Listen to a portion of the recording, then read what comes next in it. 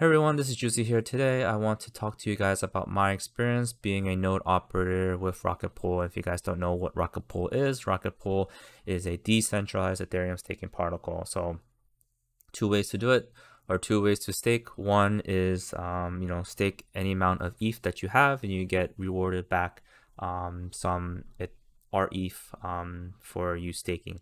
Now, if you're a node operator, you get two rewards. You get some rewards from the Beaky chain of Ethereum, and then you also get rewarded for being a node operator for Rocketpool. So you get RPL tokens.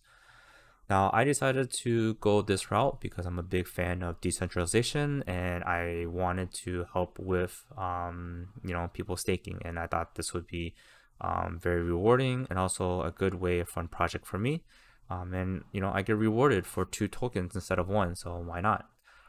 I do recommend you take some time with their staking guides as well as documents. If you do decide to be an operating node, I cannot stress enough, that if you're going to be doing 16 ETH or even 32 ETH to be a node operator, like 32 ETH right now is like maybe worth like 100K. Like 100K is a lot of money. Like definitely take some time, read the documents thoroughly.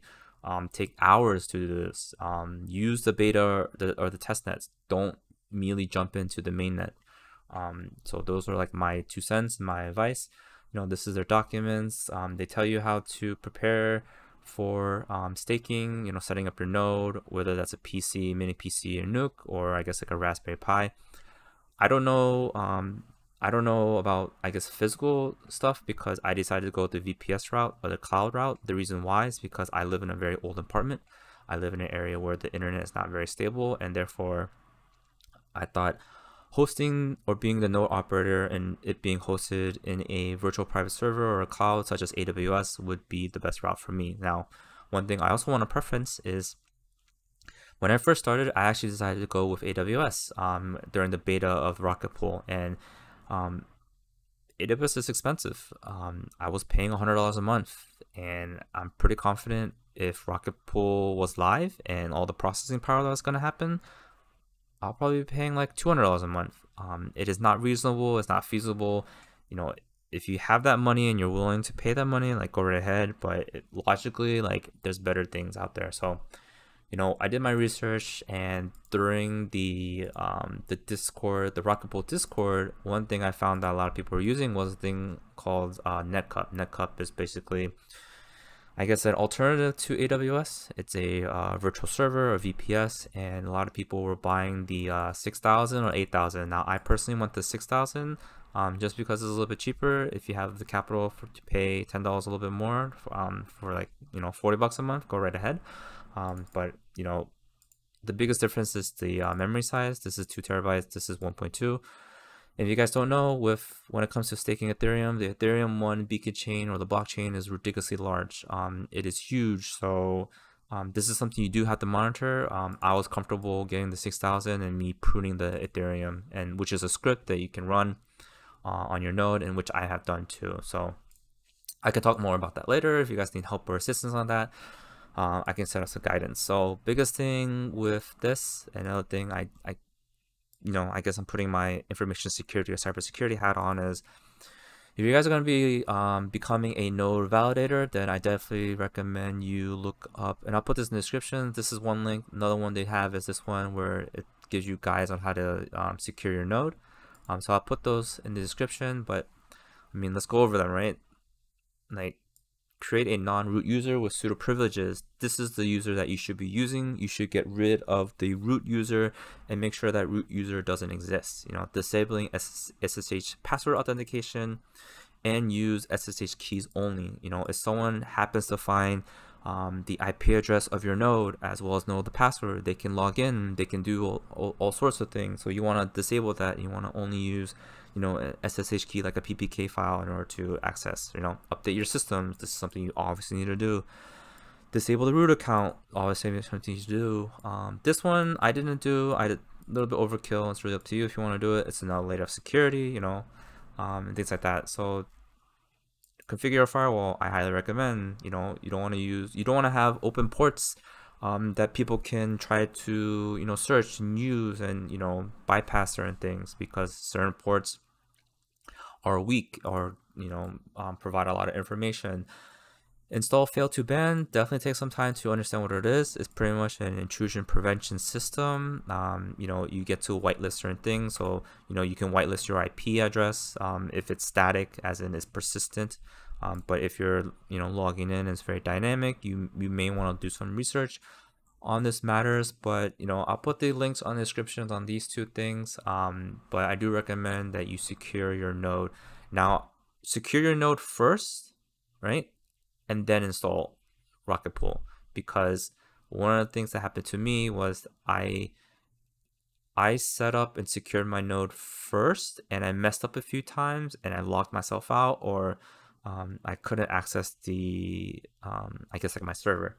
So I do recommend make sure you secure your node first, and once you have it up where you can only use the SSH key, you know, you disable the root in the admin passwords, things like that, that's when you install the Rocketpool node.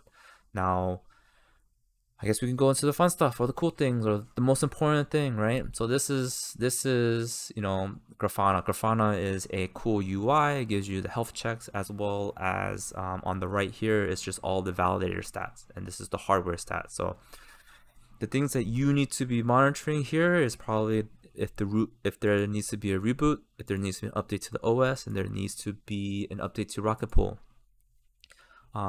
Now, if there needs to be an update, you know, this is something where you go into the guides and you go into running and you make sure you do maintenance, right? So monitoring your node's performance, setting up the Grafana passwords, and checking for updates, right? So this is something that you need to look at almost every single day, or monitor the Rocketpool Discord, because there's a channel there for the node operators, and they'll give you alerts to tell you, hey, you need to update your Rocketpool node because a new version has come out, so please update it as soon as possible.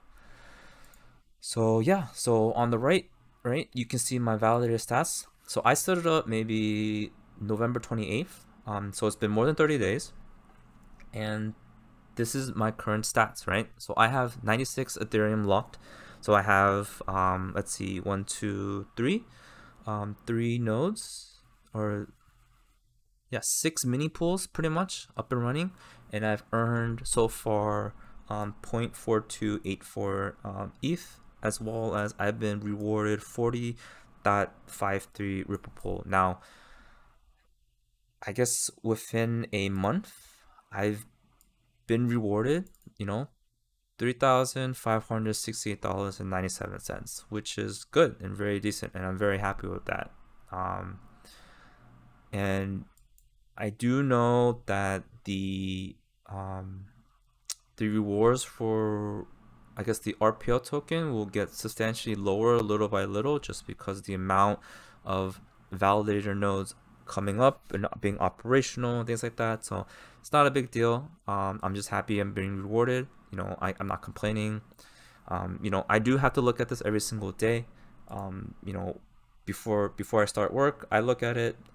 Midday, I look at it just to make sure that things are running and operating.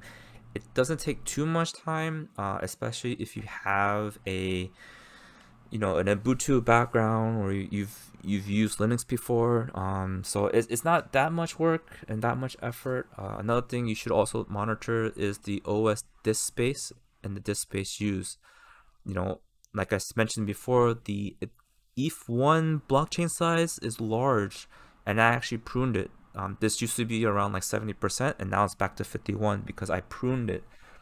So, you know, if you guys need help on these type of things, more than happy to help. But I just wanted to give you guys, you know, my experience with being a Rocketpool node operator for a month. So, you know, feel free to follow me, like and subscribe. I do play video games on Twitch, and I'll put that in the description as well. You know, feel free to go over there if you have any questions when I'm live. More than happy to help with anything too. So yeah, so, you know, thank you guys for watching. Have a good one. I'll catch you guys in the next video. Peace.